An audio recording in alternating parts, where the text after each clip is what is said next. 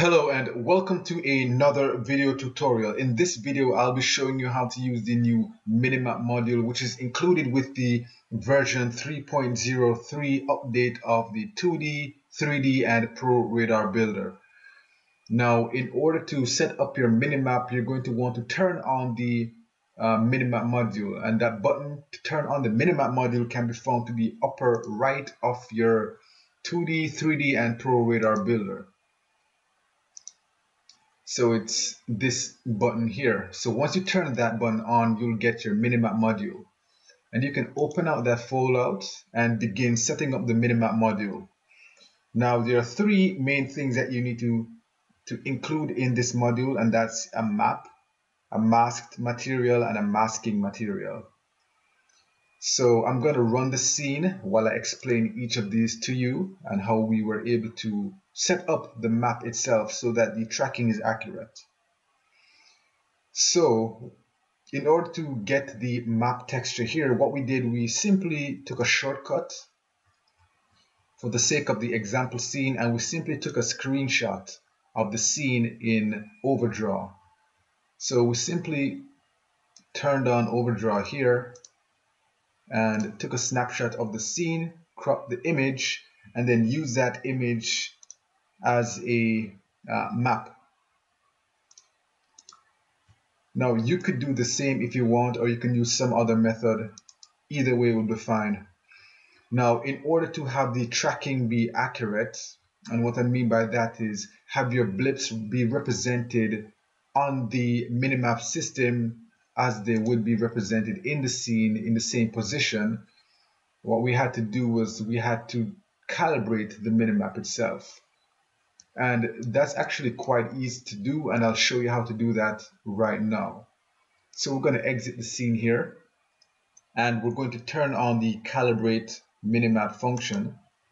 And you'll notice a value here, and that value is the value that we derive after we've calibrated the Minimap. And it's quite simple to do, so I'm going to run the scene here while we have the calibrate function turned on. And then you'll notice that the map is going to be reset to its defaults.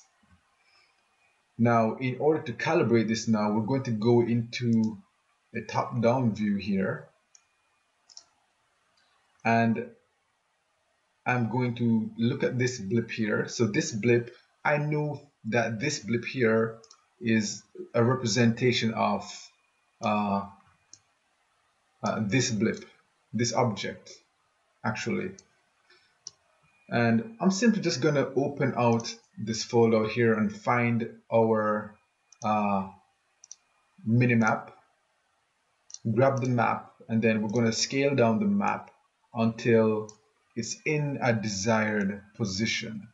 So I think that it actually looks good here. I think that's a nice representation. So we can go ahead and copy out this value. Once you've copied out that value, what we're going to want to do is simply exit play mode and simply paste in that value and turn off calibrate minimap. Once you've done that, we're done.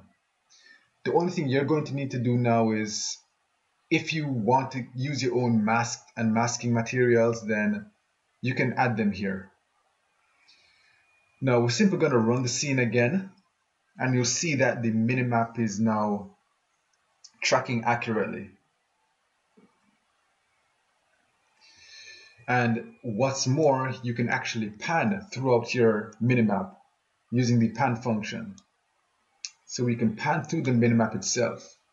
And we've actually done some testing of this on mobile, and it works fantastic on the mobile device. We've actually included some screenshots in on the store. So if you've gone on the Asset Store, you'll see those screenshots. And really, that's all there is to setting up your Minimap system. So thanks for watching, and I'll see you in the next video when hopefully we go over the more advanced functions of the Minimap system, which we're intending to add in the next version. So again, thanks for watching.